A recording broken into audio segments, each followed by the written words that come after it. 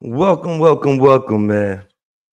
This is Come On Now, the podcast. Y'all rocking with Nick on another edition of Point Guard Perspective, because it is basketball season still in the WNBA, and we have an instant reaction from the Indiana Fever Las Vegas Aces game. And what do I come away with that game from? First of freaking all, holy cow. Holy mother freaking cow.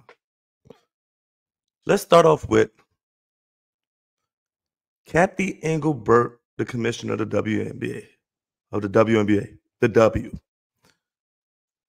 She needs to get her hound dogs in freaking check. She need to put them back on the leash. This is outrageous, man. This is the third time now or fourth time now that Caitlin Clark, the main draw of this league, who we have come to see, who has brought the new viewers to this league, she gets another technical for showing simple reaction, for being mad at herself for getting a foul. She goes behind the goalpost and she slaps the padding. Nobody cares about that, referee. Stop trying to make yourself the biggest draw of the game. You're not. 22 is. That's why we're here.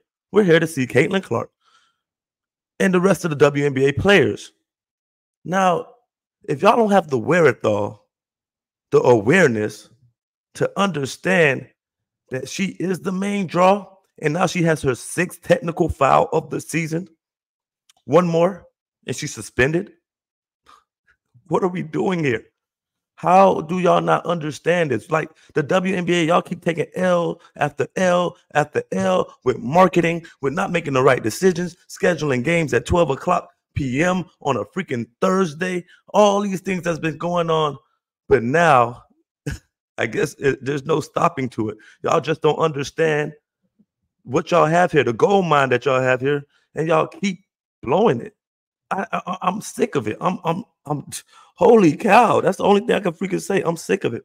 She gets another technical for a simple reaction where you're, by now, the league offices, y'all should be talking to your referees by now and saying, hey, understand the magnitude of what we have here.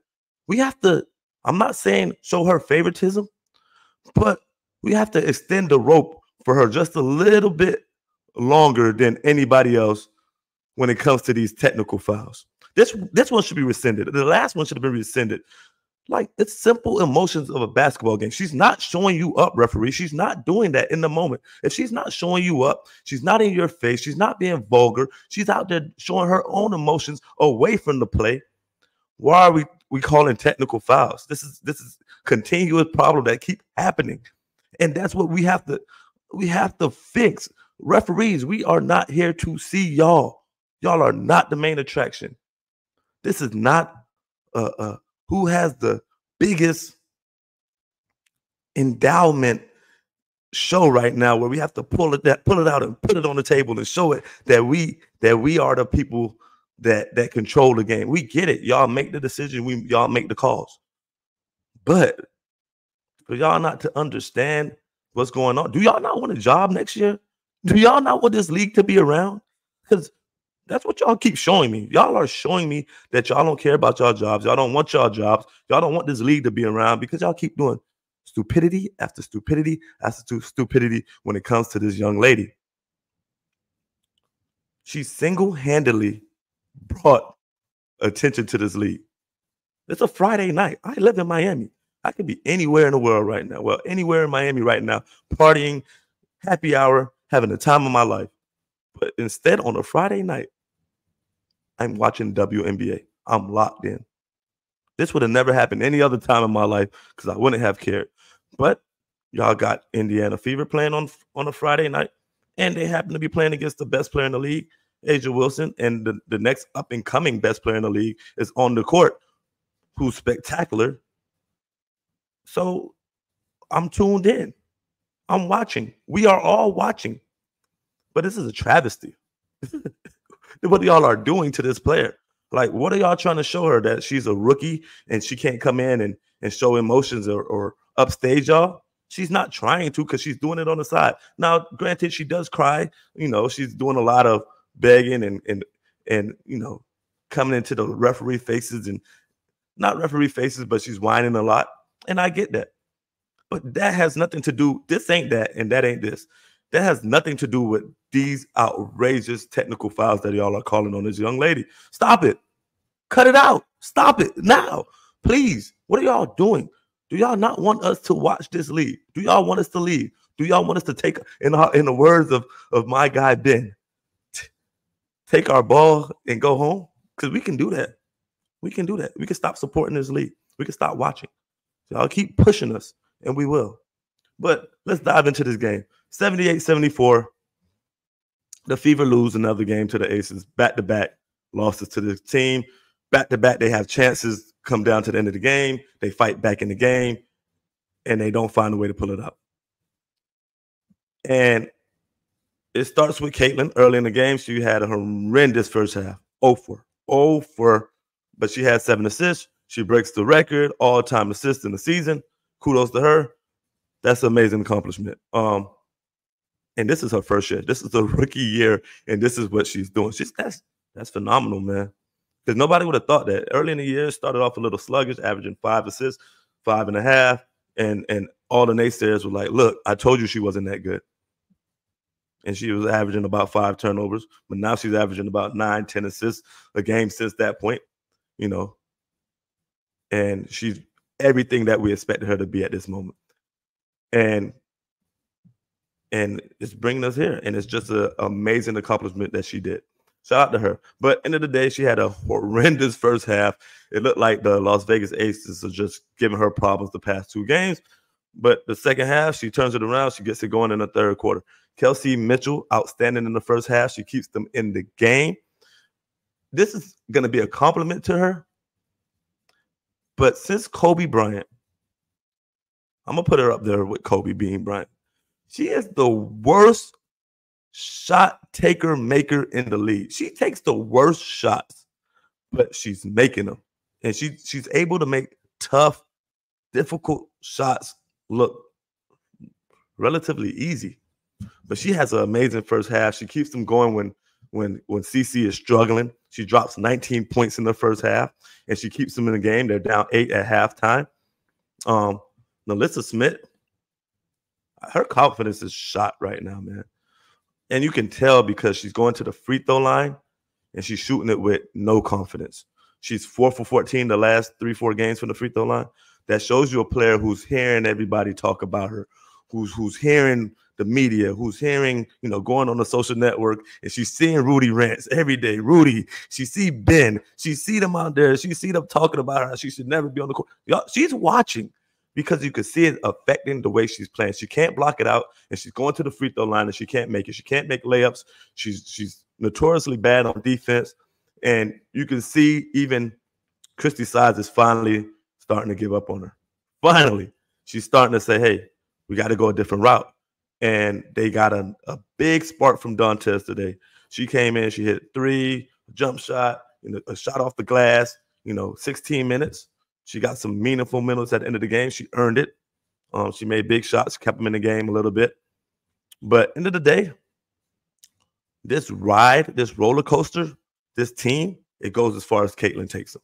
And that's a lot to ask for a rookie, but they need her to be outstanding damn near every night for them to be a good team. It's just simple as that. And after that first half, Caitlin comes out, she roars. She roars. She gives the Aces everything that they can handle at the moment. 14 points, big 3, big shot, come back, tie the game. And you know how Caitlin get when she feel that momentum. She got the crowd, the Fever crowd. They pumping her up, and she comes down. She takes a step back 3. I think she should just run the offense a little bit more in those situations. But I understand her adrenaline is going. She's feeling good. She just want to keep the crowd in it. She wants the whole arena to just come down at the moment. But some of these shots from 30 feet, 35 feet in those moments are critical. And I'm not going to say that they're hurting the team, but run the offense a little more and see if we can get something better. Let's see if we can take the lead in those moments and see where the game goes from there. Ultimately, the game came down to CC. They needed her to be a superhero again in the second half. She almost pulled it off. But when your team is 11 for 20 at the free throw line, it's not going to get it done. CC, she missed 2. Kelsey, she missed 2 back to back. I thought I lost my mind. Kelsey go up there, she missed a couple. Timmy, she misses some. Melissa misses some, and it's just a snowball effect for the rest of the night. 11 for 20, that's 9 points at the free throw line. They lose by 4. The game came down to the end. You make 4, 5, 6 of those, you have a win this game, and it changes the whole, how they feel about playing the Aces if they do happen to run into them in the playoffs. Because right now the Aces are showing that they're just a team that's been there before. 2 championships. They know how to find a way to win in big moments in the game, and that's what showed again tonight. We get the game down to 2 points in the fourth with 1:17 left. Caitlin shoots a 35-footer against, I think, Asia, who steps out there. Is that the best shot in that moment? I don't think so, because when they actually did, she sets the ball screen. They actually get some good action out of it, between her, Boston doing a little short roll, or Kelsey on the backside of it, and then she gets an open shot, or you get Hall to get an open shot, even though she only shot 2 shots tonight, 35 minutes. That's what she's going to be, because she's not a playmaker to go out there and get her own shot. She relies on Caitlin and Boston and Mitchell to provide for her to get her some open shots. If they do get her that, she shows that she's going to knock it down. But Caitlin comes down at that very moment. They're down 2. There's 1:17 in the game, and it's pretty much early in the shot clock, and she jacks it up. I just want in that moment. So I can't be too hard on her or too critical, because early in the season, you know what I said? I said, hey, in these moments later in the game, she's been deferring to Kelsey or deferring to Boston, and she wasn't stepping up in those big moments when they needed her to take shots. And I want her to be the big dog, the alpha dog in those moments, and we want to rely on her to the ball in her hands to make the right decision, or take the shot, even force a couple. I get it, but in that moment of that part of the game, I need her to understand how critical this possession is and get us a good shot. You could do a little, you got the switch. You could do a little bit, dribbling and do your moves and get into your step back that you feel real comfortable with. But the one from the left side of the court, 35 feet out, that's just a tough shot. Can she make it? Of course. But are there better shots? There are better shots. And then we come down to the end of the game. Right after that possession, the Aces go down. Jackie Young, she goes in a pick and roll situation. I don't know how Lexi Hall, and I think Dantes was in that situation, handled that pick and roll situation. She blows by him. Kelsey Mitchell, she can't come and help in that situation. And Kelsey has been known to do little things defensively that I just don't agree with. She's so damn fast, but she gets herself out of the play. In that moment, you don't get Kelsey's shooting the ball pretty well that night. I mean, she had like 3 threes. I wouldn't say she shot it well. She shot 4 of 11 from threes today. In that moment, you can't help. Short corner 3, you cannot help in that moment. You jab. You give Jackie Young a little moment to think about it. What decision does she make? Does she go to the basket? Maybe you jab and you slow her down a little bit, and Lexi Hall is able to get back into play. But to completely leave her and give up that 3-point shot, you cannot do that in this moment. And Kelsey Plum made them pay, and she made them pay in the biggest moment of that game. Put them up 5. Indiana comes back. Dantes had a big game. I think you bench Smith at this moment, at this point of the season, how she's playing, her confidence. You might lose her for the rest of the season. I don't know, because you might need her later on, but she might be lost. But that's the risk you have to take at this moment of the season. You either go with Tammy or you go with Dantes. Tammy for defensive purposes, Dantes because she stretched the floor. And she gives you a little bit of post presence. But right now, Nalissa Smith, she has to get out the lineup, and you go with a 7-man rotation. You go with one of those bigs as a starter. The other one comes off the bench, and you go with Willa because Willa's been playing pretty good. I have no problem with her when she comes in the game. She gets CC off the ball a little bit, and she hasn't been doing too much. I think early in the season she was trying to do too much because she still had that mentality of, I'm still a great to good ball player. I played a lot of minutes last year. When I come in, I got to make something happen. And I think lately she's been more calm and just taking it when she gets her opportunities, open threes, a drive to the to the lane and get a layup. She hasn't been forcing it. So you roll with those 7 players off the bench. You would like to have 8 when you get to the playoffs. I don't know who that 8 person would be. Maybe you say just F that and you just roll with 7. Now, foul trouble happens. You have to be a coach and you make some decisions. Even though Christy size is Christy size, we can leave that at that. But they get to stop. After Dantes hits a big shot, they come back. I would like the ball in CC hand, but I get it. Kelsey Mitchell's, like I said, she's the best worst shot taker maker I ever seen since Kobe Bryant. She comes off the screen. Great screen by Boston. Aja Wilson, she comes up. She leaves Boston wide open. Kelsey makes the right play. Now, do I want Boston shooting it all the time as a 29% three-point shooter for the season? No, but as wide open, short corner, I will live with it in that situation. I would love CC to touch the ball. You have to get the best player on the team to touch the ball, but I get it. We get a good shot at that situation. Rudy disagrees. He thinks that Kelsey has to make Aja step up or make a play. She has to attack her. I think she made a great play in that moment. She kicks it out to Boston. It's a make or miss lead. She missed it.